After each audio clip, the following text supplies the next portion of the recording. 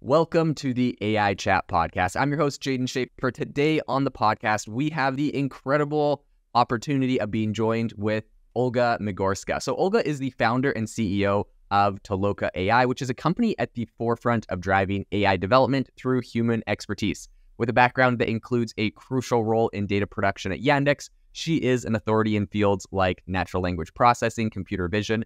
But not just a business leader, Olga is also an academic contributor. She's co-authoring research papers and speaking at renowned conferences like Neural IPS and ICML. Her work has also been featured in Forbes, VentureBeat, and a lot of other publications. So thank you so much and welcome to the show today, Olga. Hello, nice to meet you. Super happy to have you on the show. The first thing I want to talk to you a little bit about and ask you is if you could give everyone a brief description essentially of what Toloka does and kind of what motivated you to start this company to begin with. Yeah, sure. So in general, we always say that AI and the modern technologies related to artificial intelligence stay on three key pillars. These are the models, the algorithms, the hardware, and the data. And overall, our company is focusing on fixing everything related to the data for AI. This relates to collecting training data to train AI models, collecting human insights in order to evaluate the quality of models, and moderating the outcomes of the models to make sure that they work in correspondence with ethical and compliance requirements of particular application. Okay.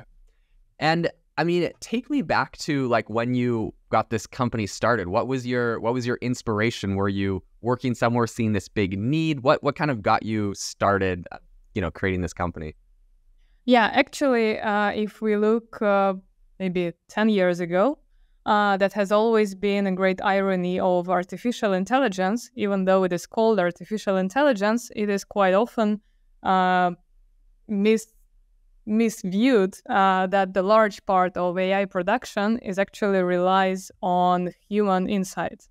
Because, for example, in order to train self-driving car to drive across the streets, you need to feed the model behind the self-driving with literally millions of images. On every image, every car, every pedestrian, every tree, every object is labeled and signed carefully by human. Or if you train the search algorithm, you would need literally hundreds of thousands of pairs of users' queries and the judgments of whether the found document was relevant or not in order to train the ranking algorithm to rank most relevant documents higher than least relevant. Or if you are talking with a chatbot, how to evaluate whether the answers of the chatbot are relevant, spelled in the correct way, formulated in a human way, etc., etc. All these things actually require human effort. And that was the problem back like 10 years ago, even 5 years ago, even a couple of years ago. That was one of the biggest bottlenecks in AI production is the part related to human labeling, because everything else is automated and hence easily scalable, but human operational part scales much harder. You need specific skills and specific techniques, specific methodologies in order to manage human efforts in a scalable way. And that is what we started with in Toloka, because for the long time we have been solving the problem of how to scale up human operations, human labeling, to make it scalable on a really large amount of data. And thus we ended up opening the crowdsourcing platform where on the one hand, every person can register as a performer. We call our performers Talokers. And on the other hand, every business or every manager, every AI scientist can register as a requester. And the requesters posted their tasks for labeling on the platform. Talokers chose the tasks they're interested in and performed them. And in between, we invested a lot into quality control and actually creating automated pipelines out of minor efforts of different people that would come up with a reliable outcome of the data sets. that was the thing with which Toloka started. Okay. So we kind of invented the way how to use the efforts of millions of independent performers, millions of independent people, in order to result into high quality and large scale training data set for AI.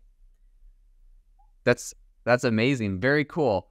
I'm curious, talking about using all these people and working on that, what kind of led you to emphasize the role of human insight in the development of AI and machine learning technologies? Is it something you focus on? So what led to that? So in general, there are two parts. One is purely, I would say, mechanical. So in order to create the AI solution, one needed huge amounts of human labeled data. By the way, this is the trend that is changing right now.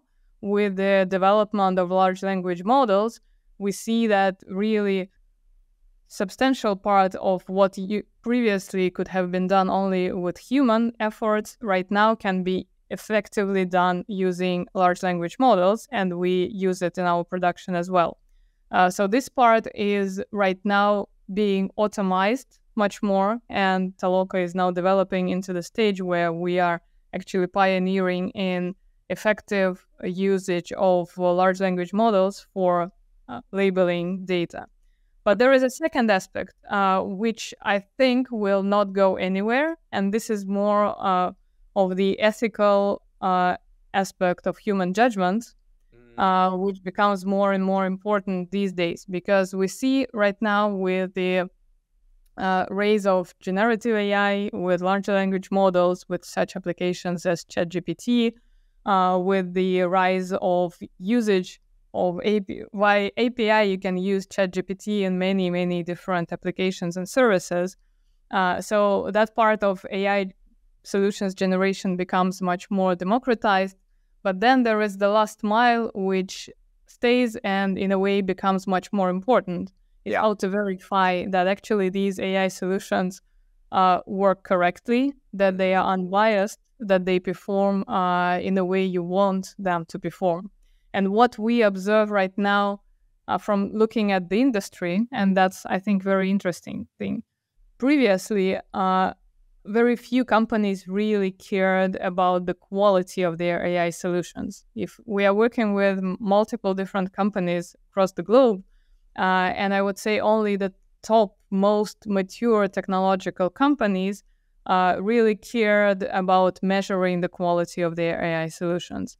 But all the others took it like, okay, it works somehow, and that's fine. Right now, we see that this approach is changing. Right now, much more, the industry starts to take responsible AI seriously. The industry starts to care about the quality much more, because in a way, right now, the models became such frighteningly convincing. They can tell you something, and you want to believe them. So what the next thing I'm really curious about is, how do you ensure the quality of data labeling when you're using these large language models? This is really important. We know that garbage in, garbage out, the quality of the content that you're putting in is really what makes a huge impact on getting something really quality out. So how do you really ensure that those are high quality? Yeah, that's a very good question. And well, on the one hand, there are lots of techniques, and actually the majority of Toloka know-how and patents that we have in our product are related to quality control. And in a way, it's very interesting because some of the methods, well, overall, it's a pure mathematics. When you operate on the scale of large amounts of people who are making large amounts of efforts in order to collect the ultimate data set, you can apply a lot of statistical methods in order to predict the reliability and the expected accuracy of a given person at the level of his or her expertise. You can mathematically count how many votes from which experts you need to aggregate in order to achieve the desired level of quality of the final label. it's quite interesting that the first approaches to such mathematical approach towards data labeling were done back in 1979. There is a model of dividend skin that was invented in 1979. It's like 50 years ago. In order to aggregate the votes and the judgments of different doctors in medical sphere when they needed to come to a conclusion about the stage of certain patient. But then this model received the second birth in AI era, and that's quite an interesting fact. So on the one hand, there is a lot of mathematics inside which you can apply in order to achieve high quality of the results. On the second hand, and this is what we are observing more and more right now, like the development of AI in general means that algorithms can do more and more work than previously was done by human. And this is also valid for data labeling as well. And that means that humans and human judgments are needed in less amount of cases, but these cases require much higher level of expertise. That's why where the whole industry is driving right now, and where Toloka as a product is driving right now, is towards expert labeling, which on the one hand combines all the previous techniques of quality control that we inherit from our previous stage of development of the product. But on the other hand, it also requires working with specific dedicated experts. And the speed with which this trend is developing is actually amazing. Like half a year ago, we could not expect that right now we would be labeling data sets with the skills of senior software developers. But right now, software developers are doing the job of data annotation in order to train AI algorithms for copilots projects of different programming operators. And that's a fascinating progress that is happening right now. And the last part of it is actually, and that's quite interesting to observe. I mentioned previously that overall industry is right now developing towards the understanding that quality of AI solution is something that matters. And at the same time, it's the question of cultural DNA of a company, whether you care, whether you know and have this instinct to care about quality or not. And in Toloka, we definitely do have this in the DNA, because we are trained to measure the quality of data annotation, of data sets, of AI solutions from the start. And right now we apply the same methods and techniques in order to evaluate the quality of not only the data that labeled to train the models, but also to measure the outcoming quality of overall AI solution. Very interesting. This is obviously like a really useful piece of technology. This is an incredible company here. One question that I am curious about, and I'm sure a lot of people have, is, when you're building and scaling this, what has been one of the biggest challenges you've had to overcome, and how did you manage that? Like, building this incredible company, it's so complex. There's so many technical aspects. I'm sure there's been a lot of difficult problems you've overcome, but talk to me about some of the biggest ones. Well, probably every year you would ask me this question, and every year I would answer different answers because we're surviving from one challenge to another, as probably any company and any startup. I would say the last year, maybe a little bit less than 1 year, of course, it is all about the new technological development and the rise of generative AI and large language models, because on the one hand, it requires from us a certain technological transformation. Just because I mentioned, the more AI develops, the more job can be done by AI instead of humans, and we know it better than anyone else. And we are here running to be ahead of the curve in order to update our products in accordance to this technological development.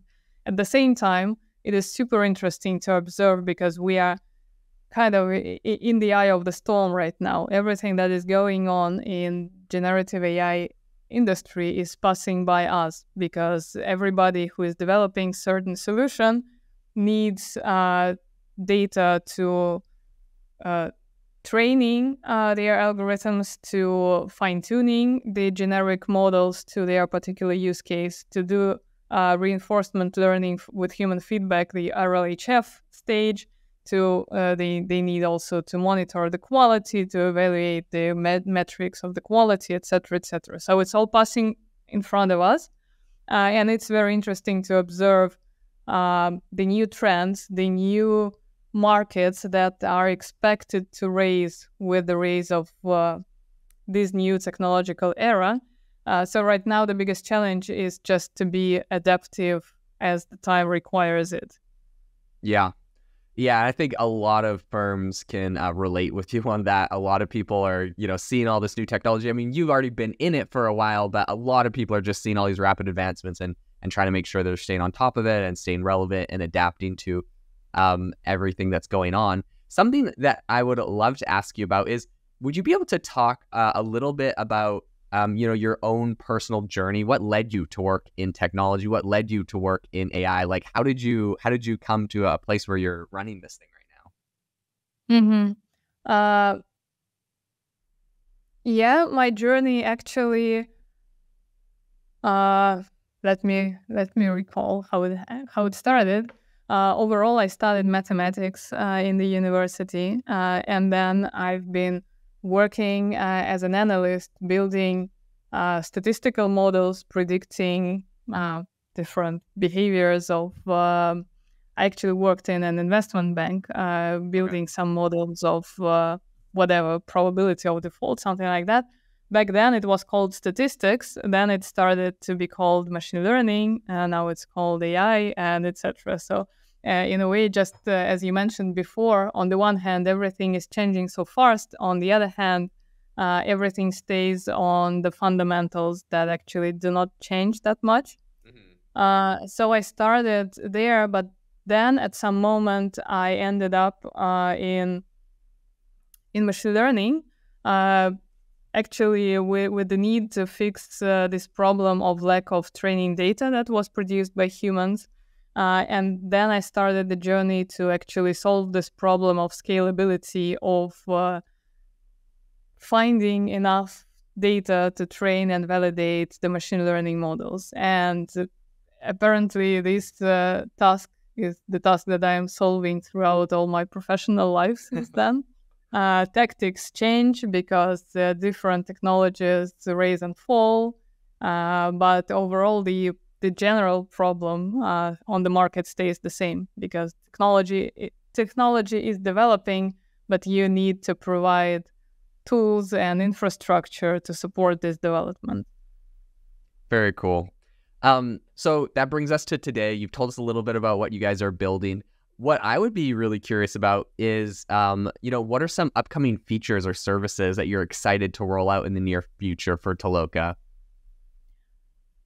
Yeah, we're actually very excited to be rolling out our new platform, which would allow businesses and engineers to actually deploy their models and then fine-tune them with the help of the data labeling techniques that we have in order to apply them to their certain applications. So how we foresee the area of our future development, like overall, we foresee the world as the world where there are several really large foundational models that lie in the foundation of large variety of different Gen AI applications.